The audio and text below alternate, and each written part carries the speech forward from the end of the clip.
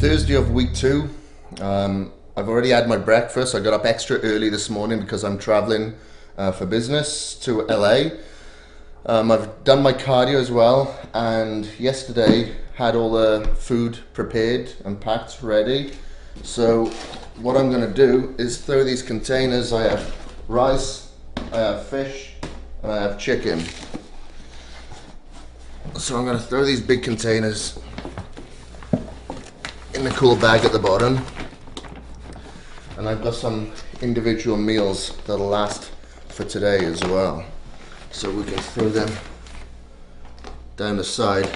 Now if I'm going to a hotel that hasn't got a fridge, or I'm going to be away for a especially long time like a week, I'll freeze a lot of meals and I'll actually put them in plastic bags because it saves space as well.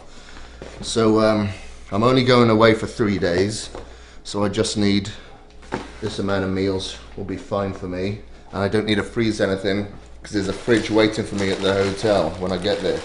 So I have my egg white and oatmeal pancakes here. This will be a squeeze, but we'll make it happen.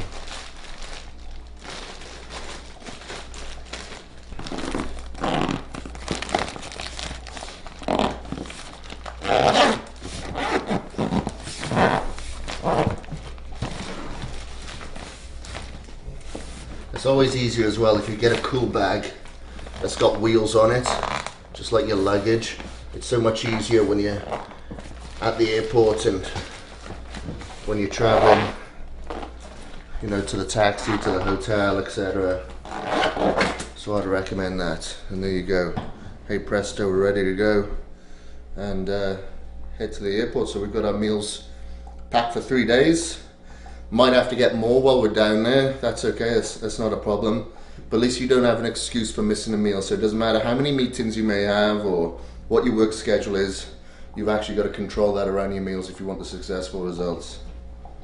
Have you got cash? Yeah. So today we're doing the calves and abs in Venice, California. So today is supposed to be back and biceps, but I've changed it to calves and abs. The reason being is that I'm feeling a little bit lethargic, a little bit weaker than normal, and back and biceps together is a real large body group, and it requires a lot of energy. So at times like this, you don't feel like you're going to have the strength needed to really punish those muscle groups. Go for smaller muscle groups. Stay strong, and that's it.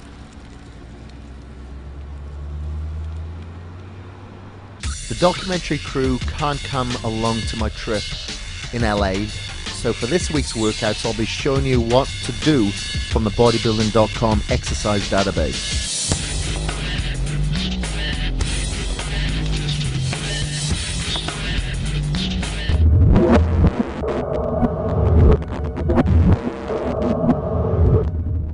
For our first exercise today, we'll be doing standing calf raises for 4 sets of around 12 repetitions.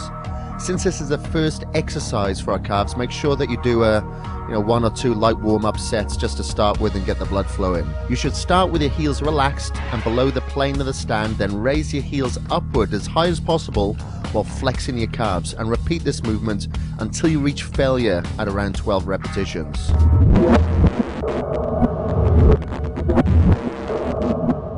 Our second calf exercise is what's called a donkey calf raise, and we'll be doing 4 sets of around 18 to 20 repetitions. This is an unconventional lift, but it's very useful when traveling or working out in a gym that doesn't have any type of calf machine. To perform this exercise, you'll need a training partner. Begin by bending at the hips and holding onto a bench in front of you. Raise your heels by extending your ankles as high as you can while flexing your calves.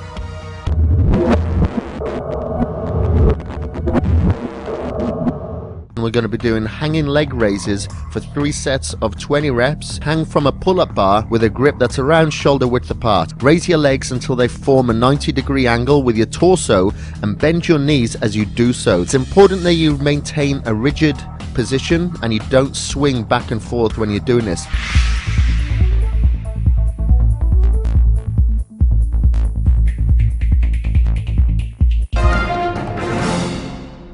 So we're in LA now on a business trip.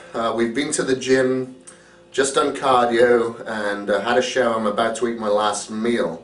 So this hotel room has no kitchen whatsoever. It's got a bar fridge, which doesn't have much room at all. It wouldn't fit all my food in there. So we asked for another fridge. The way we got that was by saying that I'm a diabetic and there's certain foods that I have to eat, and those foods have to be kept cool. So it worked, and we got this extra fridge here. What I do have as well is my supplements. So instead of bringing a load of bottles, I take my supplements in here. It's like a fishing tackle box, just for convenience. It's easier. And in here, they'll probably all fall out now,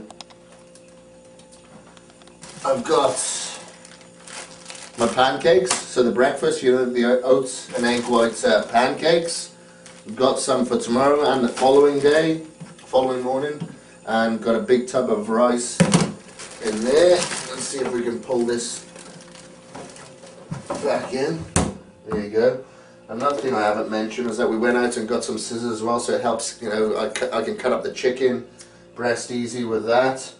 And I've got my post-workout shake ready there for tomorrow. And if you come over here to the makeshift bathroom or kitchen, I guess, this is where the other fridge is. So we've emptied all the alcohol and sodas and stuff out of this fridge, and we've got the other two big tubs here, one being the fish and the other one being the chicken breasts. What is this? So I've got a couple of spare tubs here as well, so I can make my food. Have them pre-prepared. I've got my oatmeal here, which will go with my protein powder, so I can use that as a meal replacement as well if needed. And in this shaker bottle, I have my Vitago, so I can put that mixed with my isolate for my post-workout shakes. And another thing that is really handy when you're out and about is a weighing scale. So I weigh every single one of my meals, and that's no exception when I'm on the road as well, traveling. And I think that's about it. So basically, you just need to be prepared. Doesn't matter where you go, what you've got planned. Like tomorrow I've got a day's worth of meetings up at the Weeder offices with Flex and Muscle and Fitness.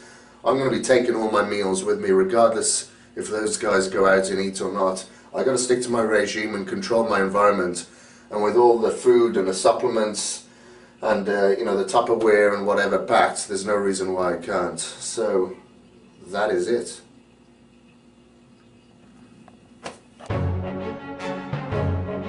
Find out why long walks on the beach can be more than just a setting for romance.